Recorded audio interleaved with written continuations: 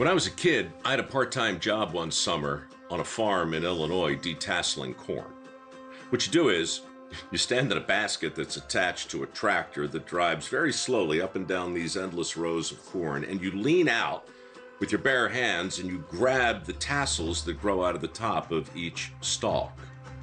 Every single stalk.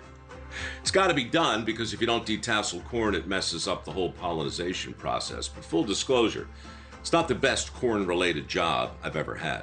That would be this job, narrating this episode of How America Works, because tonight I get to introduce you to a few of the men and women who are directly responsible for processing over 100,000 tons of corn in this country every single day. 100,000 tons of corn every single day. It's mind-boggling when you think about the impact of corn on our daily lives, never mind its deliciousness right off the cob.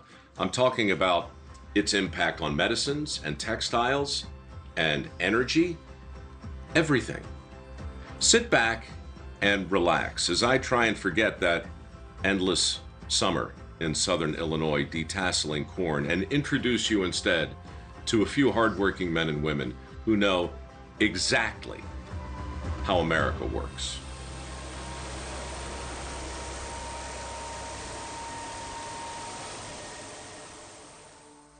You can't spell cornerstone without corn, and nowhere is that more true than in these United States. Corn is our nation's largest crop, and we grow more of it by far than any other country. Why is that? Well, we have the space for it. We have pretty favorable soil and climate conditions, and as we've come to learn, it can be turned into a wide array of useful things, from food to fuel, even plastics. That's why every year, farmers plant and harvest an area roughly the size of Montana exclusively with corn. But that's just the beginning. From there, it's up to 40 corn mills scattered across the country to turn those raw kernels into consumable product. Mills like Lifeline Foods in St. Joseph, Missouri. Here, a team of nearly 200 employees labor day in and day out to create a wide variety of meals, grits, and flours used in everything from tortilla chips to beer. And believe it or not, their busiest time of year is in the dead of winter. Specifically, in the days leading up to America's peak time for corn consumption, Super Bowl Sunday, the day when more food is eaten nationwide than any other of the year. And since the vast majority of it contains corn, guys like mill manager Kyle Ham have a whole lot to do before quitting time comes. This week we got about 7 million pounds of corn goods that we got to ship out, so it's a pretty stressful time. For Kyle's part, that means processing 1 million pounds of product before day's end.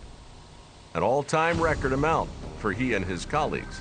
And it starts with ensuring that their inbound product is free from any unwanted debris. From here you can see it float over the belt where we weigh the amount going to the mill, and it just flows over the belt to our cleaning system. Just an example of what we're trying to clean off here. So we're trying to take out any cobs and stalks that is still left on the corn, and so we don't want any of that in there before it goes to our timber system. That system is a complicated network of pipes, belts, and machinery designed to take these whole kernels and reduce them to grits. And here's roughly how that happens. First, the corn is fed into what's called a degermer, which cracks it to expose the more nutritious insides. Then, it's sent through roller mills, which further grind the corn down to a variety of granules.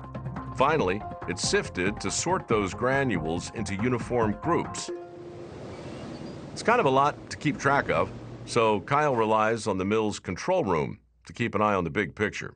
First thing when I come in, I come check out the computer screens. This graph is our production of our different products, so if we see any big changes, it's something we need to go check out. And already, Kyle's trained eye picks up on something strange in the degerming department. It looks like our corn quality has dropped off, which we don't want. This being a 10-story building, issues like these keep Kyle constantly moving from floor to floor. But no time for climbing stairs or waiting on elevators. Here, they have a means of transit all their own, a nifty little contraption known as an endless man lift. And once on the right level, Kyle wastes no time locating the degermer in question, which appears to be cracking the corn a little harder than it should. What we're looking for here is a good kernel to be right to germ. The bran is taken off, but the germ is popped out, and we want it to look more like that. Well, there's a few of the larger ones, but for the most part, it's very small, and there's a lot of flour in there. So that tells me this is way too tight, and we need to back it off so that we don't kill our yield. Keeping a close eye on the corn is vital to Lifeline's everyday operations, especially today. But so too is looking after the many specialized machines that make production at its two main milling operations possible. For that, there's fabricator extraordinaire Tom Hayden. They depend on the fabrication crew, keep the corn flowing, and to try to move the product as fast and as much as we can. So we'll always have chips for the Super Bowl, as long as we can keep the mill running.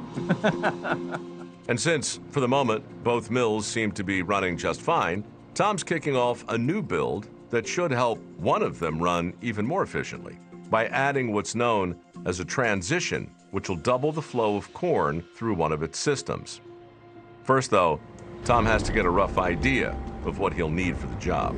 So we'll have one come down there, and up under here, this trough right here. We've got to tie into this one and bring them down into one. So to do that, we're going to need to get some dimensions. We'll measure everything up, and it's just all on a piece of paper. And I guess that's the way I'm wired, but I can visualize this in my head, what it's going to look from the beginning to the end. And it always works. I don't know why, but it just does. That may be greatly thanks to Tom's 40 years of experience, but a pretty robust workshop, complete with a manned plasma cutter, certainly doesn't hurt. So we'll need a transition, probably roughly 8 inches tall. So I don't know, maybe 10 gauge, 12 gauge, whatever you got handy. I need 4 of them. All right. So if you could do that for me, I'd greatly appreciate it. All right, buddy. Thank you. Cutters like this one are a serious time saver for guys like Tom, cutting in minutes what would take hours to do by hand.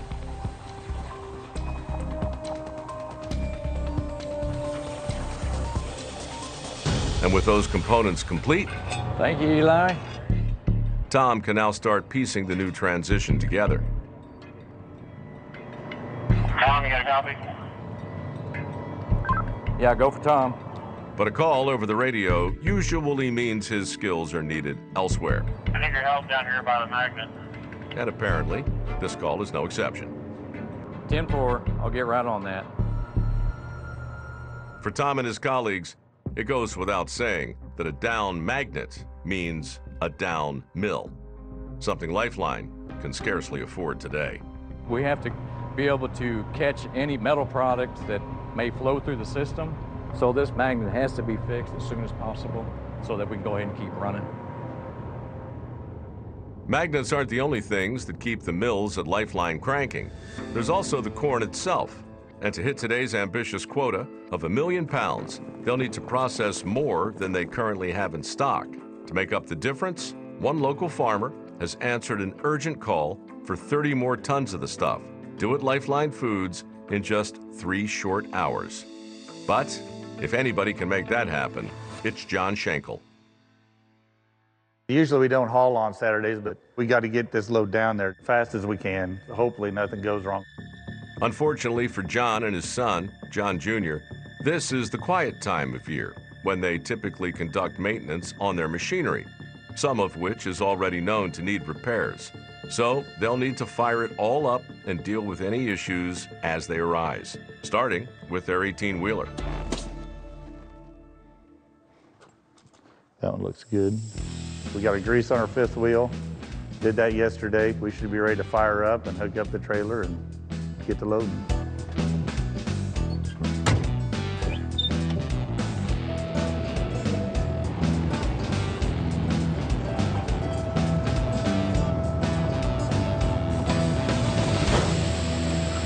Got her.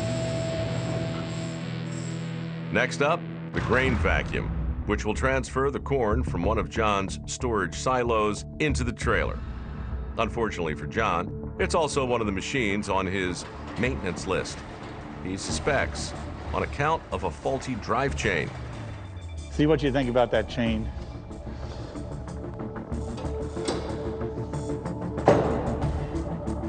And sure enough, John was right. All right, We're gonna have to get that fixed. rip that one off there. I'll see what I got.